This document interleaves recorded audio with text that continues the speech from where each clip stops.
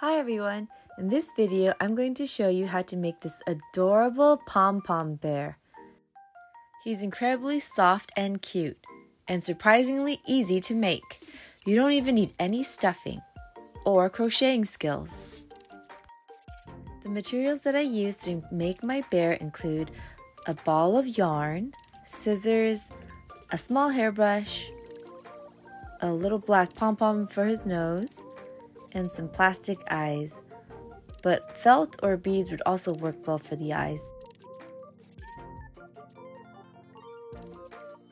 I took a strand of yarn and looped it around 4 of my fingers. I'm looping it 100 times. After I finished looping, I took both ends of the yarn and I tied it around the ball and made a tight knot.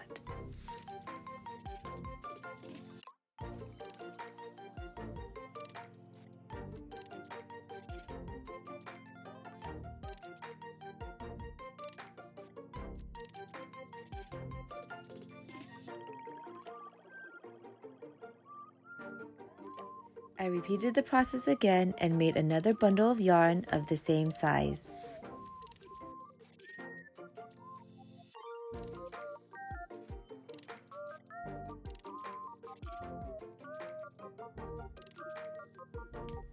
Then I tied both of the bundles together.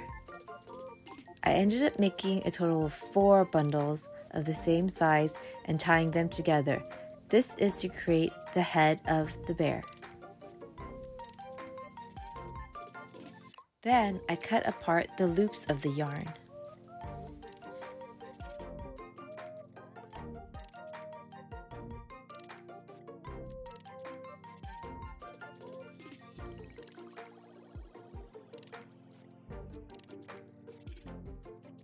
After all the loops were cut open, you could see that the pom-pom ball shape is starting to form.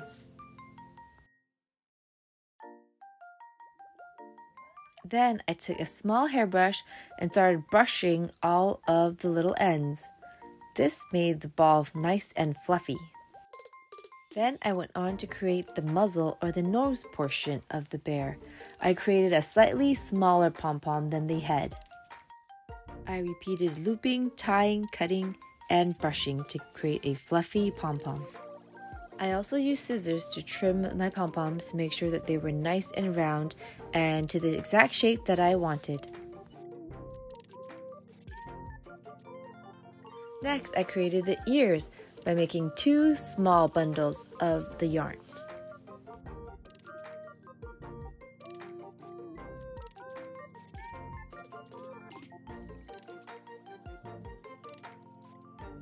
And here we can see the different sizes that were created.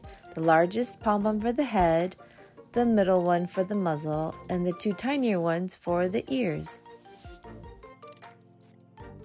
And here I was just checking on the placement of the nose and the eyes.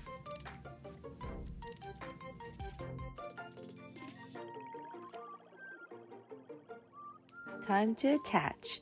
I used hot glue to glue the pieces together. I'm sure sewing them together would work well also, but glue guns are usually quick and easy for me, so I went this route.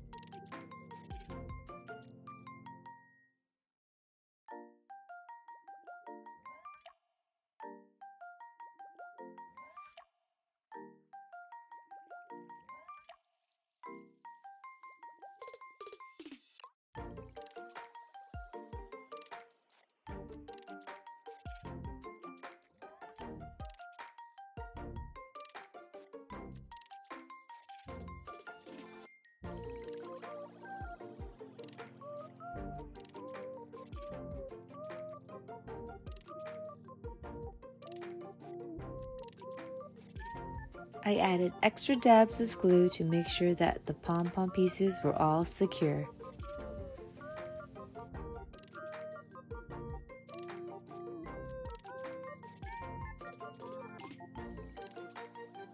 And here he is, all done, so fluffy and cute.